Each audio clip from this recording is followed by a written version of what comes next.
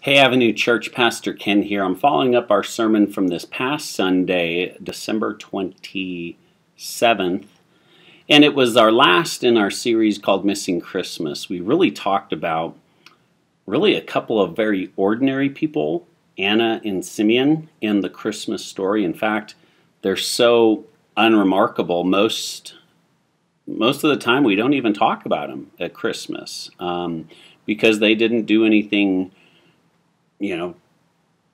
too out of the ordinary. They were just pretty common folks. And we really just focused on embracing kind of the ordinary, embracing the normal, embracing how God can work and speak and use just normal activities, normal things to accomplish His work. And so I wanted to just follow up on that, maybe give a couple of very simple and practical ways for you and I to kind of follow up with that and just kind of live that out, and not always expecting these big, grand God moments, right? But to see God in every moment, and I think that is really more honoring and more faithful to how God works in our lives. So there's a verse in Hebrews chapter 13, verse 2. And I find it really interesting. It says, "Don't forget to show hospitality to strangers, for some who have done this have entertained angels without realizing it."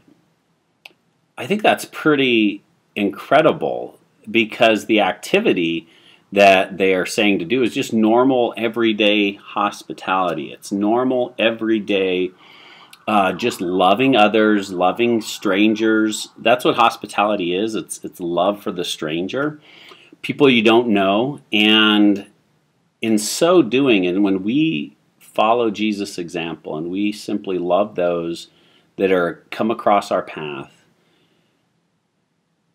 the author of Hebrews says that some Christ followers actually entertain angels through doing that, through just ordinary things, and they didn't.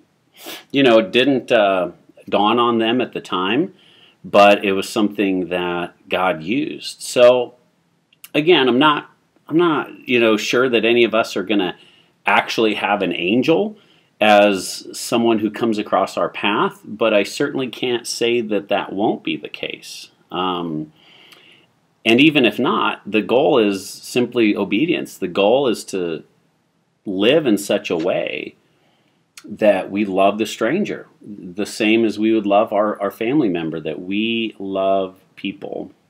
And as we do that, as we just do that in the normal routine of our lives, it's going to be exciting, I think, when we get to heaven, when we look back over the course of our life.